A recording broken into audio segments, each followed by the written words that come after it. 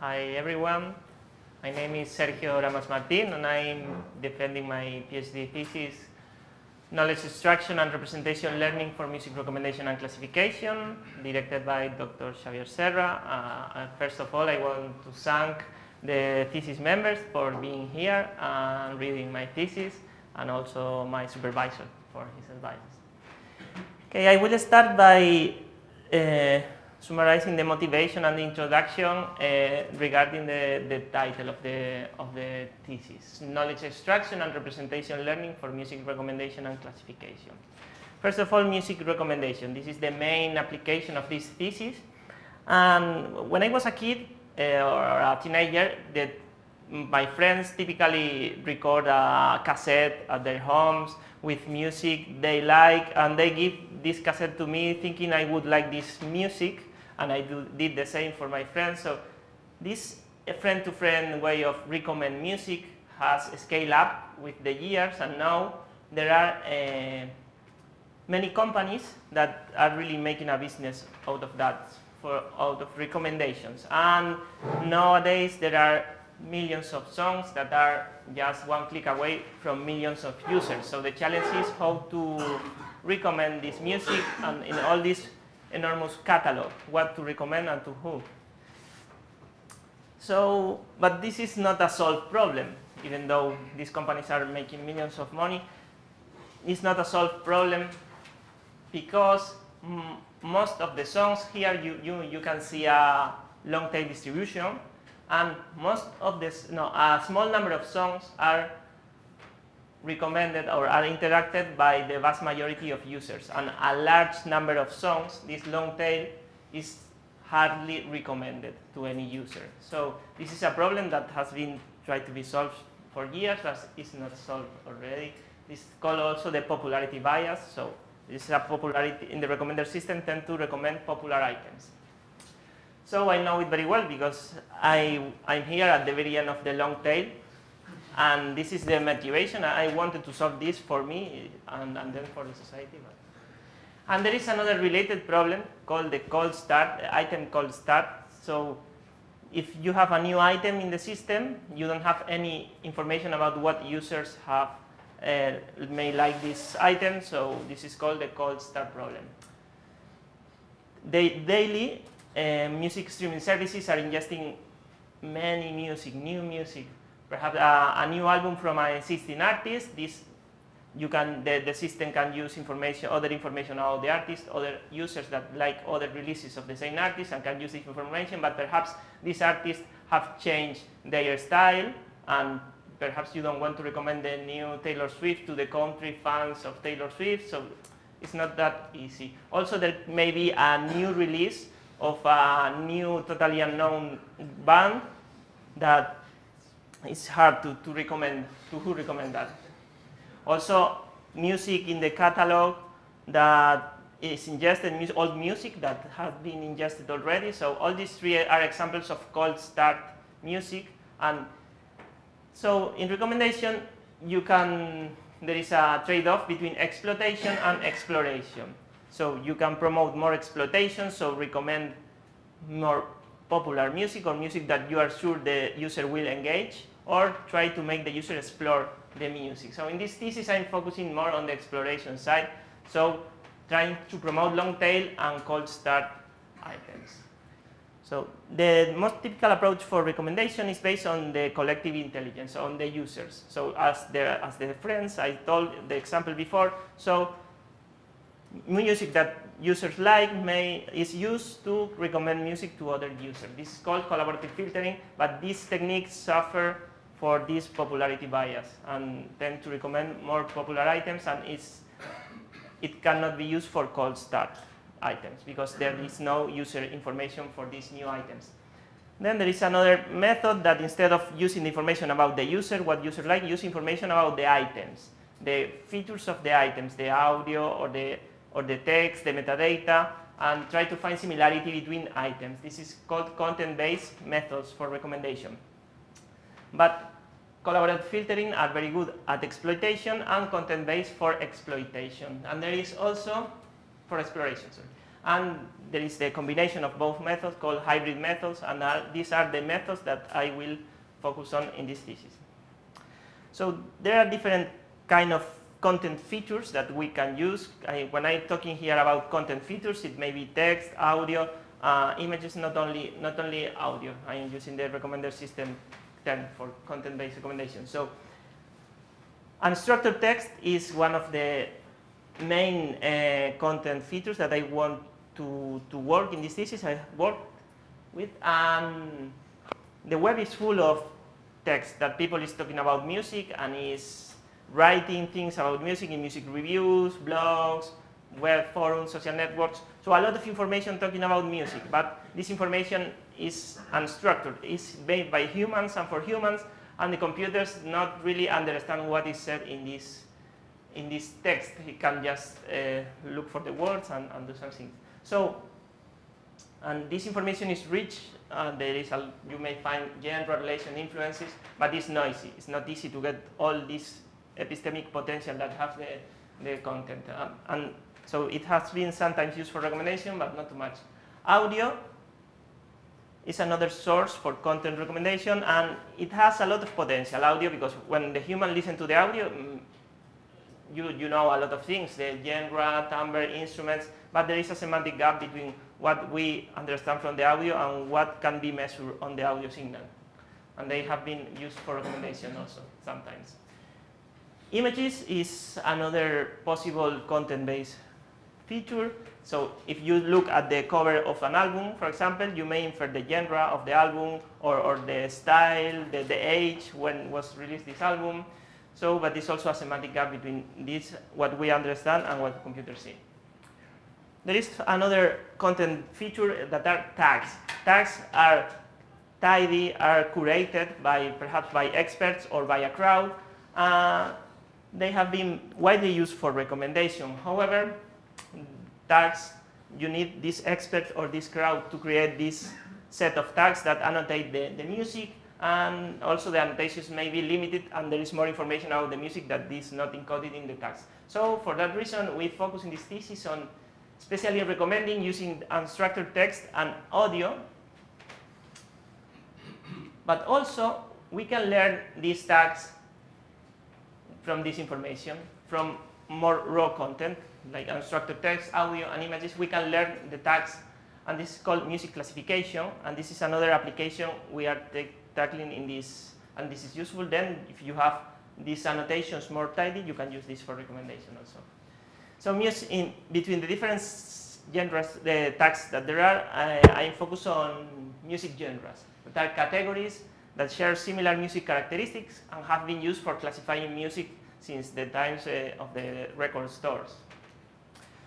Okay, so to solve these problems, I started focusing on MIR. This is a music information retrieval community for research. And here, the definition of MIR is a multidisciplinary field of research concerned with the extraction, analysis, and usage of information about any kind of music entity on any representation level. This is definition by Marcus Schedel.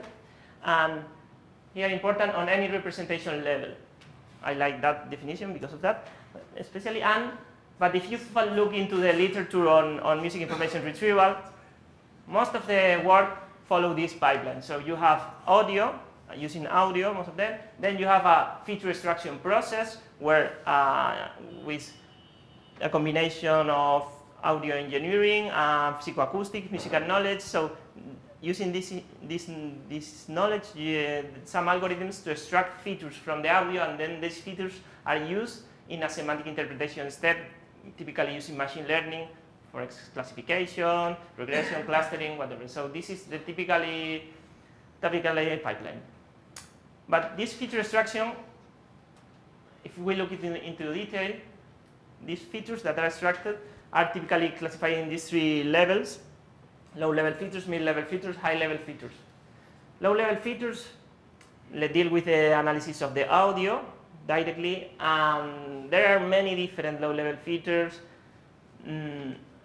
Each one of these perhaps is a PhD in itself. So this is a complex process to extract all these features. Mid-level features are based in low-level features and measurements on the audio and are more related to musical knowledge. And high-level features are more related with the semantic understanding of the audio, like genres, moods. If we work with text, we may have these 3 levels of features also.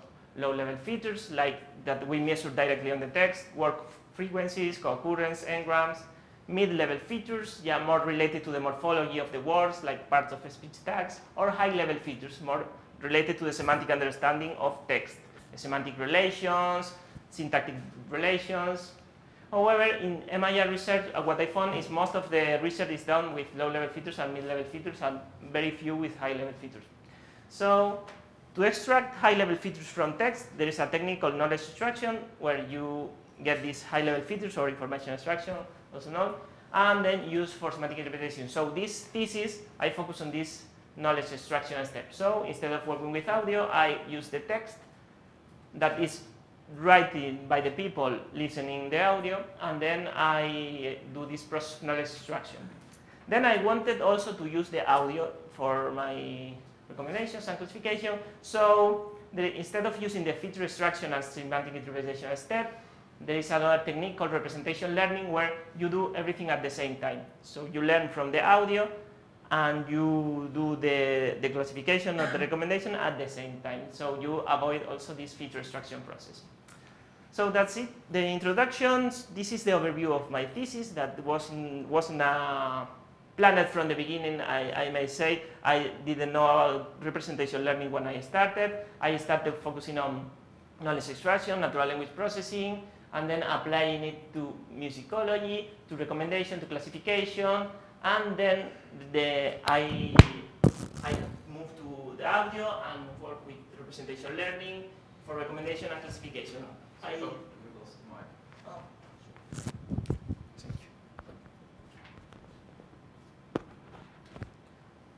I try to simplify this a bit for the presentation and focusing on the applications. So I divided the talk in four groups. First, I will talk about knowledge extraction with 2 sections, entity linking and automated knowledge-based construction. Then music recommendation. First, music recommendation with knowledge graph that focus on the promotion of long-tail items, and then cold start music recommendation. Then music genre classification, and finally some conclusions. So let's start with entity linking. Entity linking is the task to discover mention of entities in text and link them to a suitable knowledge repository. This is the definition. So if we have a sentence like this one, and we want to identify who is mentioning this text, Elvis Presley, Guitar Man, and Reed, these are main entities that are in the text. But there is some ambiguity here, because this Reed, what is Reed? Is one section, is Lou Reed, is Jerry Reed. So if we use the context, we may infer that this Reed is probably Jerry Reed, that was a guitarist that collaborated with Elvis Presley. So this is entity linking. So we identify them and disambiguate them using a knowledge repository. For example, Wikipedia can be this knowledge repository, so we annotate every single entity with the URI of these entities. In this case, Jerry Reed. So we have the text disambiguated. So this technique is very important in this thesis. I have used it throughout all my work. There are several state-of-the-art systems like Babelfish, TagMe, and the Wikipedia Spotlight that work quite well and are used widely. However, in the music domain, there are some challenges, and these systems don't work that well.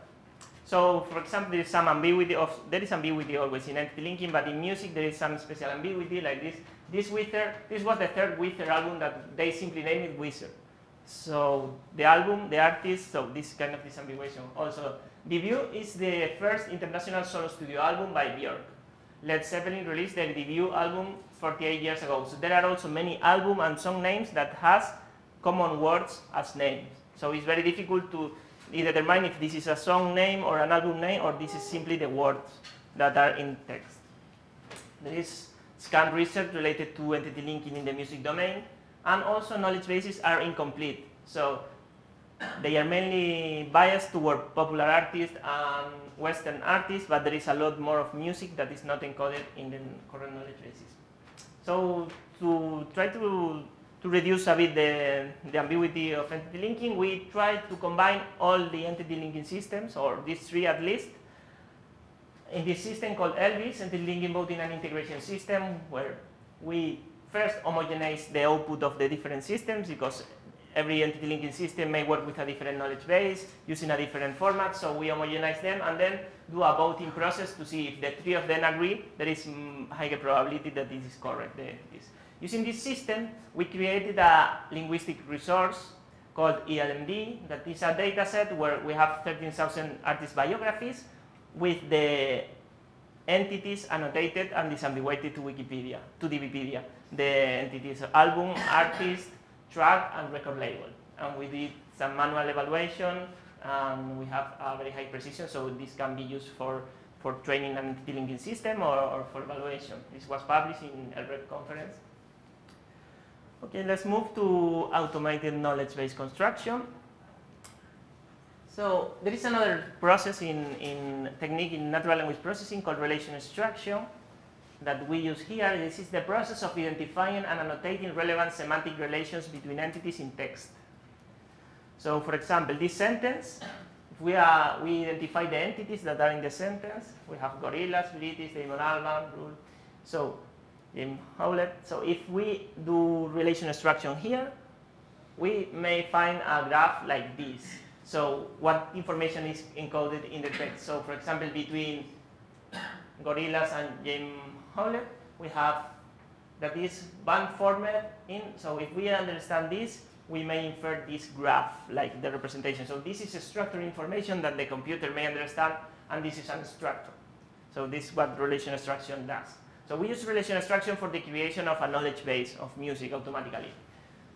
A knowledge base is a repository of knowledge organized in a taxonomic or ontological structure. There are handcrafted knowledge base or semi-automatically created like WordNet, Wikipedia, BabelNet, and fully automatically created like NEL or Bremer. If we see in the music domain, there are some handcrafted knowledge base or databases like Music Brains of Discogs, but there is not a fully automatically created knowledge base, or at least a public, fully created automatically. So we focus on this topic. So we develop a process, this process for automatic creation of music knowledge base, a relation extraction process. First with a syntactic process where we apply dependency parsing. That is a technique that do a syntactic analysis of the sentence, finding the relation, the dependency relation between words. Then we apply a semantic process, applying entity linking and identifying the entities that are present here. Then we integrate the semantic and the syntactic processes, combining the nodes of the same entities and collapsing them in the graph, on the dependency graph, and then trying to find the shortest path between these entities in the dependency graph. This becomes our relation label. However, the shortest path is prone to errors. So there may be inconsistencies in what extract. Many of the relations extracted may be correct, but others are maybe not correct. So we apply a filtering process based on regular expressions of the word lemmas, the dependency functions, and the part of speech tags. Then we apply a clustering process. What we try to do is to, if we have relations with very similar semantic meaning, like was written by artist, was written by frontman, we try to aggregate them into the same and use the same label for them, like was written by. This helps to simplify the knowledge base and reduce the complexity. So finally, we apply another filtering method using a scoring, a confidence measure that is based on the statistical analysis of all the relations with some measures that we created in the thesis. And we select a threshold to say up this score, all the relations are good and the others are not. So we did an experiment to create a knowledge base using this pipeline. We use a set of 30,000 stories about songs that are in the website Song Facts that we crawl. And then we evaluate it with 3 different evaluations. We evaluate the quality of the relations with manual annotation, analyzing if the relations are correct or not. The coverage, so comparing what the relations that we are extracting, the information with other knowledge bases, and evaluating in an application, in this case explaining music recommendation. It was published in the Data Knowledge Engineering Journal. So if we just go to the semantic syntactic integration step, this is the precision we get if we manually analyze random relations. But if we apply the filtering process, we see like how the precision increase. And if we also apply the scoring, we see how the precision increase. So at the end, we have a quite accurate relations, about 0.8 precision. Comparing with another state-of-the-art relation extraction method, we are a bit higher in this specific corpus and in the music domain. So we evaluate the coverage. We see the intersection between our knowledge base and music brains and the Wikipedia, the entities that we have in common, and then count the number of relations that we have, the number of relations music brains has, and the number of relations Wikipedia has. And we see that we got a lot more of relations. This means that there is a lot of information that is not encoded already in music brains or in the Wikipedia, and these methods may be useful to populate these ontologies with more knowledge. Also, we did this experiment for explaining recommendations. We think that we have a graph where, because at the end this knowledge base is a graph where we have connections between entities in this graph. We have connection between songs in the graph. So we can find ways to explain how is related a song to another song. So we did an experiment with that, and we can explain the recommendations using the labels of that we extracted or the original text from what we construct this knowledge base. So we listen to this example, Norwegian Wood. Ahora no funciona. Well, it doesn't matter. So they are very similar, and if we look at in the text, we see that they are. So Fourth Time Around was written in response to Norwegian Wood by the Beatles, since it is similar both melodically and lyrically. So this was in the text. If we provide this information to the user when you have this recommendation, maybe helpful. So we did an experiment with 35 subjects, and we see that providing this explanation using the original sentences, the ratings are increased by 5%. And also we found higher difference in ratings on musically and trained subjects. Okay, so the conclusions for this knowledge extraction step, we created a method for the creation of music knowledge base from scratch with high precision and coverage. This is useful for creating novel knowledge bases, for the population of existing knowledge bases, and for explaining music recommendation. And we developed a novel filtering, clustering, and scoring processes that was also a contribution to NLP. So let's move to music recommendation. First, I will talk about music recommendation with knowledge graph. We are focusing here on exploiting knowledge extraction techniques to promote long-tail recommendations. So remember this knowledge graph we extracted before using relation extraction. This is an ideal graph extracted by a human. But if we apply our method or any other method for relation extraction, it will not be able to extract all this. Perhaps it will extract one relation or two at most from this sentence. So this is not a solved problem, relation extraction. So we use another method for creating these knowledge graphs that we think may be more useful for our computational purposes. So this is called semantic enrichment via entity linking. So we have this sentence, Elvis Presley covered Guitar Man with Reed, the same sentence as before. We apply entity linking, we have the disambiguations, and then we can use the information. We have disambiguated every entity to a knowledge base. And we have Elvis Presley, we can get more information from Wikipedia about Elvis, more information about Guitar Man, more information about Reed. And we can use this information to enrich the description of a musical item. So this is the process. We have the description of an item, for example, maybe the metadata or the biography of the artist or a review. We apply entity linking, and then we get more information from the knowledge base to enrich the item description. At the end, we have an enriched graph or an enriched description. These are two representations that I am using in different parts of the thesis. First, I will talk about the enriched graph. So we have the same sentence with the entities, and this sentence is in the biography of gorillas. So we add the subject of the biography, and then we add all the entities that were detected by the entity linking system as a graph and connect the main subject to all the entities. And then we add semantic information about every one of the entities and add also to the graph. So at the end we have this graph. We are not losing information because we are adding everything, and the relation extraction, however, doesn't extract everything and not that way. So the evaluation metrics we will use for recommendation. We want to measure the exploitation and the exploration, so we are using exploitation metrics like precision, recall, mean average precision, and exploration metrics like aggregated diversity. We want to measure the diversity at the same time. So first, before doing recommendation, we did an RT-similarity experiment. That is, we can see RT-similarity as a recommendation without involving the users, without personalization. We try to measure the similarity between artists' biographies and compare the knowledge graphs and the text-based approaches. We use maximal common subgraph. It's a graph measure for similarity. So two experiments we did. Two experiments with different data sets.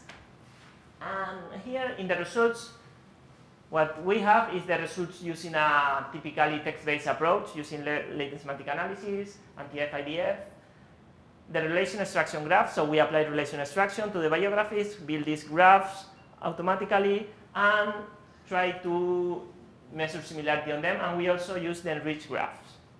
We see that the relation graph in both datasets has lower performance. And with the enriched graph, we outperform text-based approach.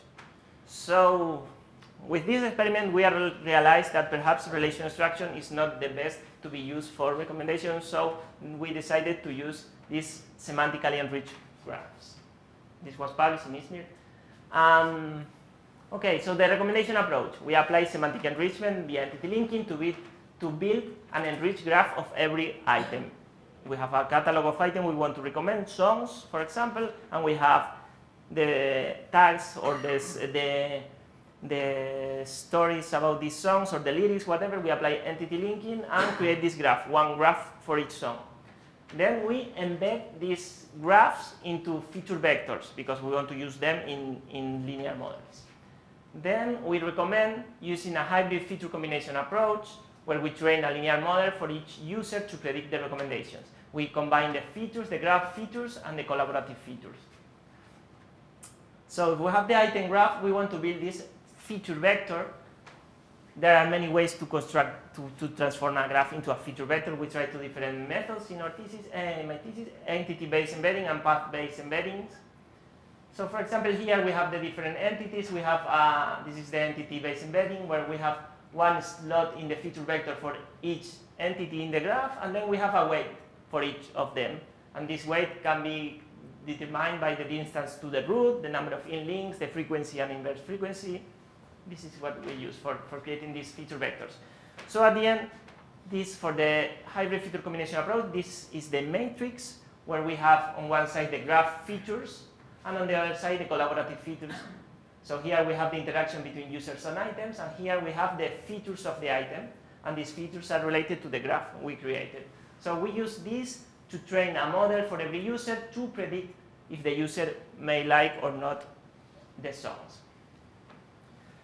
So we did two experiments for trying this approach with two datasets, one from Last.fm and the other from Freesound. We use support vector regression for the training, and we split in 80 for train and 20 for test. It was published in the ACM Transactions on Intelligent Systems and Technology. So this is an example of the knowledge graph, just to illustrate you why the knowledge graph may help. So here, this is from the Freesound dataset. So we have two sounds here and tags or words that were identified by the entity linking system. We analyze the description of the sounds, and we identify some words, the entity linking system, and then we get more semantic information from the knowledge base, from Wikipedia. In this case, we have Wikipedia categories here. And we see that if we use only the words, there are no connection, no overlap. But if we use more semantic information, we start to find relations between the items. So this is the idea. We did experiment and we tried. So we see here, we have here precision at 10, so a ranking measure, and here the diversity, how diverse are the recommendations, how different are the recommendations across all users. So if you use only collaborative features compared to collaborative features plus only the tags, or collaborative features plus the enriched graph, we see that they have very similar precision. So we are not increasing the precision by using the enriched graph. But if we look into the diversity, we see how diversity increases and keeping high precision. If we use only the enriched graph, we don't use the collaborative features, we see how we get very low precision and super high diversity. But super high diversity without precision is not good. We have to find a trade-off between exploitation and exploration for recommendation. We did for the other data set, for a free zone data set, and we found the similar results, keeping high precision and high diversity when we combine the collaborative features and the enriched graph. So it means that collaborative feature and enriched graph is good at maintaining this trade-off between exploration and exploitation. We compare also with other state-of-the-art algorithms, with collaborative filtering algorithms and hybrid algorithms. Here we see the precision recall plot, and these are our approaches with the two different embeddings we try, and we see what we achieve the best precision recall, and also aggregated diversity. And if there is a system that is near us with diversity, it is lower in terms of precision recall. We obtain very similar results with the other data set. Okay, the conclusions here: semantic enrichment via entity linking promotes the exploration of long-tail items. Collaborative features are fundamental to obtain a good ranking precision. And the proposed hybrid feature combination approach promotes less popular items with high precision and outperform other state-of-the-art algorithms. So now let's move to cold start recommendation. Now in this, so we want here to recommend novel items for what we don't have any information, because in the previous approach we need some information to use this method. It doesn't work if we don't have any information at all. So about the users, now what the users, right? So for this we started to use representation learning. This is a neural network. We use deep learning for representation learning. So we have this neural network where we have the input, the output, and some hidden layers. So if we train this network, we give some input, we obtain some output, and then the network is trained. Typically, if we want to predict, we give an input, and then we see what is the output. This is typically for machine learning, whatever. So if we want to get some, but the internal layers of the network may be very informative about the features. They may represent the variability of the data very well. So what we use is to get, wow, this internal representation. Sorry.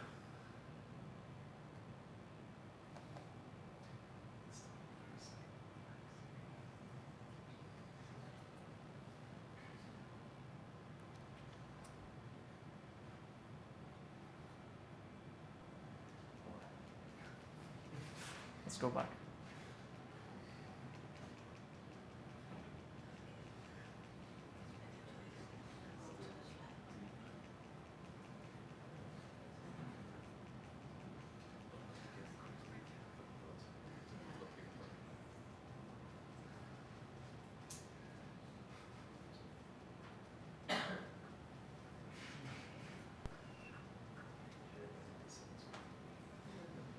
Well, you have a quick recap. Yeah. Okay, representation learning. We get the internal representation, the internal layer, and this becomes a feature vector. Instead of getting the output layer, we get the intermediate layer. So for cold start recommendation, our approach, we want to recommend novel songs of novel artists, not only novel songs of existing artists. We want to see novel artists. That is a harder problem. So we want to be multimodal and use audio and text, artist biographies in this case. We use representation learning and a hybrid recommendation approach that use matrix factorization. So the idea first is to separate the features. So we have a song and we have some information related to the artist and some information related to the song itself. So why don't separate it and treat the artist in one side and the audio on the other side? So we use the text to train to get artist features and the audio for track features. So the approach is first aggregate feedback data by artist, then obtain latent factors through massive factorization, learn artist representation from text, learn song representation from audio, and the fusion of these representations. This semantic factorization the idea here is we have the matrix of interaction between users and songs. Then we factorize this matrix and we get two different metrics, one of user latent factors and the other of song latent factors. If we multiply these two matrices, we reconstruct the original song, the original matrix, and then we fill the gaps in this matrix. This is the idea of matrix factorization. Also, for using cold start to solve the cold start using matrix factorization, the idea is train a network that is able to predict from the audio or from the data these song factors. So then when you have a new item, a new song, you are able to predict this song factor and you can reconstruct the row of the matrix with the recommendations. So our idea here was to aggregate the information of all the songs of the same artist and create this matrix of users and artists and factorize this matrix so we have also latent factors for artists. So to learn these latent factors from text, so we use a feed-forward network that try to learn the artist factor from the biography of the artist. And then we get the penultimate layer as our artist representation after training. For the audio, we use a convolutional neural network and trying to predict the song factors, and we get the penultimate layer as the song feature representation. Then we combine this feature representation in a multimodal network and trying to predict the song factors again. So for the text, we use the semantic enrichment approach that I explained before and we use in the other recommendation experiments. But in this case, we use the enriched description instead of the enriched graph. I will show you what it is. So if we have this, after applying entity linking, we have the semantic information that come from the different entities. We add this semantic information to the text that we have. If we have the biography of the artist, we add here all the semantic information that we gather simply as words. And then we apply a vector space model with PFIDF to all this combination of text and semantic information.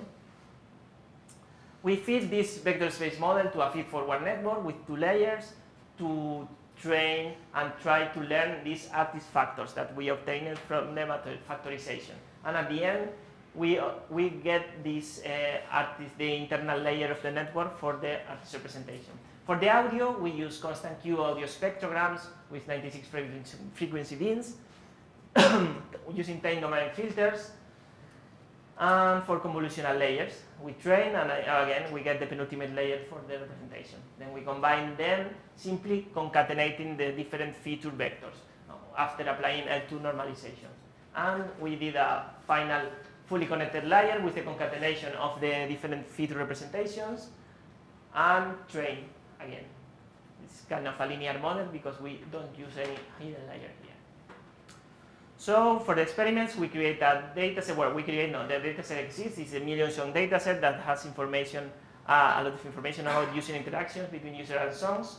And we complement it with artist biographies gathered from Last.fm. So we try first to do artist recommendation, then song recommendation. We split the data set in. The most important thing is that we split the data set with different artists in each subset to have this hard cold start problem where we don't have artists, different songs, but by the same artist in different sets. This was published in last Brexit in workshop of deep learning for recommender systems. So we see the results here. We have that the enriched text outperforms using only text. So the semantic enrichment and the linking is helping us again to outperform text-based approaches. If we compare also with other approaches using word-to-vec and convolutional neural networks, that is state-of-the-art for sentiment analysis, but we don't achieve good results with that. And we also compare with random forest instead of using this feed-forward network, and we see that it achieves much worse results. We also try with we try with tags because we think so we were sure that tags would outperform artist biographies because it is more tidy, as I said before, they are well curated. And we see that with the semantic enrichment, we are more near the performance of using tags. Also, we compare with another cold start method for recommendation, and we see that this matrix factorization method works better. Okay, let's move to the song recommendation. So we learn from the audio. We learn also from the enriched text directly using the feed-forward network. We are trying to predict the song factors, and we also use the internal representation we get from after doing the artist recommendation, and use this artist feature here. So we see how using this, training the artist separately and then getting the internal representation and use it to complement the song features. Well, in this case, using just it, we outperform that using the text directly. Also, we see if we combine the song representation and the artist representation, we improve the results. And if we try to do the training of everything at the same time, from the text and from the audio, we get worse results. We see here this is the upper bound. If we would have user information, like we would achieve something like that, and this is random. So we see here how far are content-based methods from collaborative methods. And however, if we do a qualitative analysis of that instead of quantitative, we see that recommendation has a lot of sense using this. So this was done with the MillionsSong dataset, but I was doing an internship in Pandora, and I was working on this problem there, and the data there was better. Now there was a lot more of data, so the factorization, the upper bound was much higher with the factorization, and this learning is very, very related to what you can achieve in the upper bound. So you can achieve much better results, and the qualitative results were very good. So these kind of methods are really helping in solving the cold start problem. The conclusions here, well, we see that aggregating information of the artist and the song works, and also the semantic enrichment help. The multimodal fusion of data representation improves learning everything at the same time, and that's it. Let's move to music genre classification. So we want to predict genre tags from this more low-level data, the unstructured text, the audio, and the images. Music genre classification is a widely studied problem. However, if we randomly pick a work, a paper, it may be of music genre classification, be audio-based with handcrafted features, with single-label classification, and few broad genres. We want to do it multimodal, with learned features, multi-label, and with hundreds of genres. So I will skip that. So first, we did a research on this site, so using single-label classification with over 1,300 albums with 13 genres, combining album reviews coming from Amazon with audio features from Acoustic Brains, and we use a SDN classifier. This was published in ISME in 2016. So here I want to show this result just to show you first that again using semantic enrichment via entity linking, we outperform using text-based only. This is another work on classification from music reviews. This is text-based. And if we use classification using audio features, we see that there is a big gap between text and audio features. Just to remember this, after we'll come back to that. So we also see the confusion matrix of the classification using audio and text. We see that they behave kind of similarly. They are working well with the same categories and have many errors in very similar categories. So it's not easy to combine these two modalities for classification. In this work, we were not able to do it. So we move to this next work that is multimodal with representation learning, multi-label, and hundreds of genres. So the idea for doing multi-label classification with deep learning typically is you have in the output layer, you have a logistic output, you have the genre labels, and you try to predict it. So the output is a binary vector, sparse vector, where you have 1 if this is the genre, or 0 if not the genre in the ground truth, and you try to predict that. However, this assumption has the assumption that the independence of the labels and high dimensionality of the vector. Perhaps if you have many genres, it may be high dimensionality. So there is a a matrix factorization approach used by Cholet, and that was used for image classification, where you have the matrix of albums and genres. So you have 1 if an album belongs to a genre, and 0 if not. And you do get the point-wise mutual information matrix of genres, and then you use singular value decomposition to get a matrix of latent factors of genres and a matrix of latent factors of albums.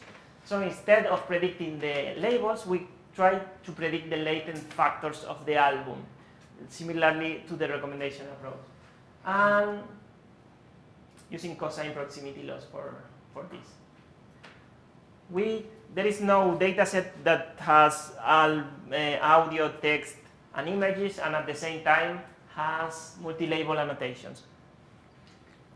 So we created this data set, the Mundo data set, with information about 31,000 albums that combines music reviews from Amazon and the Million Song data set that was published in last ISMIR. So for evaluating this, we use the area under the ROC curve to see kind of the accuracy of the system, and aggregated diversity again. In this case, we want to see how diverse are the genres that are predicted. We are always predicting the same genre or not, because this data set is highly unbalanced. That has 85% of pop, everything. So 85% of the music is pop and other genres, because it is multi-label. So it is easy to recommend always pop. So we want to see how diverse are the classification. So we use the same approach for audio, and we try different configurations here, different filter size, different number of filters, and the 2 output layers that I said before. So if we are predicting the genre labels or the latent factors of the album. So we observed that genre labels work well with low number of filters, but latent factors, to predict latent factors, we need a high number of filters. We also see that filters that slightly convolve in frequency and totally on time works better. So here we have the results for the audio classification, and we see that if we use the audio features that come with the Million Song dataset, and we achieve much lower performance than using the convolutional neural network and the spectrograms.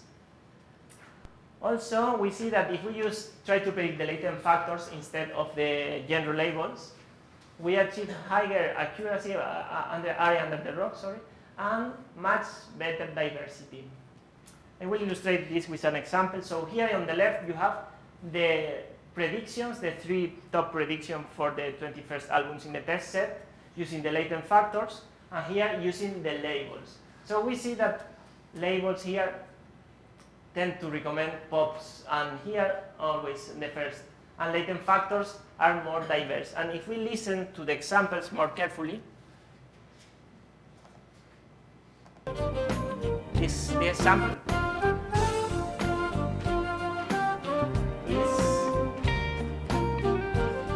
is more kind of smooth jazz than pop. So using the latent factors, we are getting more fine-grained classification. Okay, for the text, we use the same approach as for recommendation, and we see that, again, the semantic enrichment outperform text-based, text-only. Also, we see that using the latent factors, again, is improving the AUC and also improving the diversity a lot. We look into the words what are more informative for every single genre, and we find that locations, for example, may be useful, like Nashville for country, or interesting band is useful for rock, song for pop. For images, we use a residual neural network with 101 layers, pre-trained on ImageNet, and we do fine-tuning on the genre classification. We see here the results of the 3 modalities, the best performing approaches. We see that text is the best one, but however, audio here is not that far from text. So we have seen that using deep learning, we have reduced this gap between the audio-based approach and text-based approach. Also, we see that images has the lowest performance, but if we combine the feature vectors of different modalities, we see that images help in the combination. For example, if we combine audio and text, it improves. Audio and images, it improves also. The single modalities in isolation. and text and images also improve single modalities in isolation. If we combine the three modalities, we obtain the best results. We also look at the more qualitative analysis of the image classification, and we plot here a dimensionality reduction of the feature vectors, image feature vectors. We find that they cluster well, and also there are some features very important for image, like color faces, hair, background, clothes, instruments, typographies. We also compute heat maps using attention to see in what parts of the cover is focusing the network we are training. This is a result we are working after submission of the thesis, so it's not written, it's in a journal extension I have written. So here we see, for example, this is an R&B album, how pop, and we see many albums, is focusing on nude parts of the body. R&B is focusing very much on the color of the face, many times, and on the faces. Electronic on the background, white backgrounds. For country, we see that it's focusing on the jeans, on the clothes, and on the foreground, the grass. And also folk is focusing on the typography, or for jazz on the instruments. Blues on the old men are typically classified as blues, and reggae also takes into account the typography a lot. So representation learning, we see that works better than handcrafted features. Semantic enrichment improves text classification. Text achieves the best single modality results, but audio is near thanks to deep learning. And the fusion of learned representation improves the results. And finally, dimensionality reduction yields better results and more diversity. So let's move to the conclusions. For music recommendation, we see that the semantic enrichment and using knowledge help to get higher diversity in the recommendations, so promoting long-tail recommendations. Using representation learning, we have seen that we can achieve more accurate cold start recommendations. So the combination of hybrid approaches, semantic enrichment and representation learning help us to better explore and maintain a good exploitation in recommendation. For music classification, we have seen also that knowledge extraction with the semantic enrichment, the entity linking also help us to achieve higher accuracy. Representation learning help us to achieve higher accuracy also and more diversity in the classification of genres. And we managed to do it multimodal with learned features, multi-label, and with hundreds of genres. The contribution of this thesis, we developed an approach for the automated creation of music knowledge bases, a methodology for the semantic enrichment of texts, a hybrid and knowledge-based recommendation approach that promotes long-tail recommendations, multimodal deep learning approach for cold start recommendations, and a multimodal deep learning approach for multi-label music genre classification. We also did some work related to computational musicology that I didn't have the time to explain here, but it's in the thesis. So we developed some data-driven methodologies that try to help the musicologists analyzing large amounts of texts. We compute relevance of artists based on that, and also did a diachronic study of music reviews, revealing some trends in the evolution of music genres. We also created a flamenco music knowledge base. So the outcomes of this thesis, one of them was the creation of the project Music in Meets NLP under the Maya MS2 program. So the idea of this project is the promotion of the intersection between the MIR and the NLP communities. We have released a high number of publications and releases several linguistic resources and organized some tutorials and challenges to promote this interaction. We also developed a music entity linking system called MEL that it was finished after the submission of my thesis, so it's not written, but it was presented in last ISMIR. So the idea here, there was this problem of music entity linking that there was no music entity linking system that used a music knowledge base. So we did this entity linking system that linked with music brains. It's able to identify song, albums, and artists and link them to music brains. It is ambiguating to music brains. So we also focus on reproducibility in this thesis. I have released 6 data sets for different tasks, for recommendation, for classification, using different modalities, and also 2 software libraries, one for deep learning recommendation and classification, and the other for entity linking. In terms of publications, I have 3 already published journals, in peer-reviewed journals, as first author, and also submitted 2 more journals.